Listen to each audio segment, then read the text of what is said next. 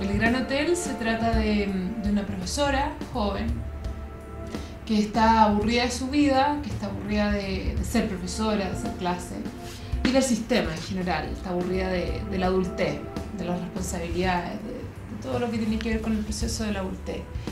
Y en un minuto sufre una pérdida súper importante, su mejor amigo se suicida. Y todo esto en una ciudad imaginada, en una ciudad muy moderna, muy pop, donde ha nevado durante los 3 últimos meses, entonces está todo cubierto de nieve, está todo blanco. Y esta mujer decide, después de la muerte de su amigo, escaparse, irse de esta ciudad, irse a vivir a un hotel.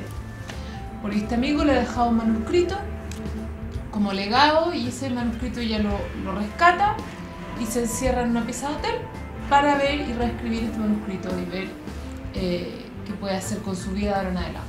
Y ahí, bueno, empiezan a pasar un montón de cosas, se empieza a encontrar con los personajes, etc.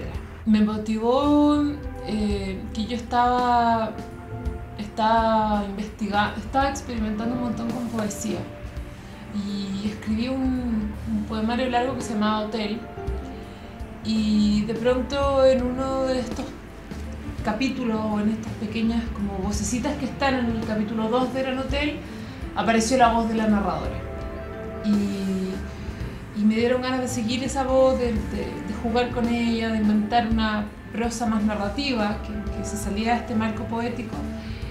Y de pronto fui pensando la historia, fui armándola y fue apareciendo en Gran Hotel como novela, no como poema, sino ya con prosa, con capítulos, con distintas historias que se cruzaban.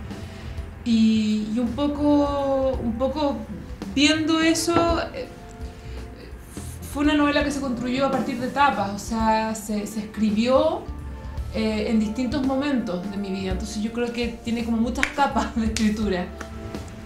Bueno, la invitación es que descarguen El Gran Hotel por Ebooks Patagonia.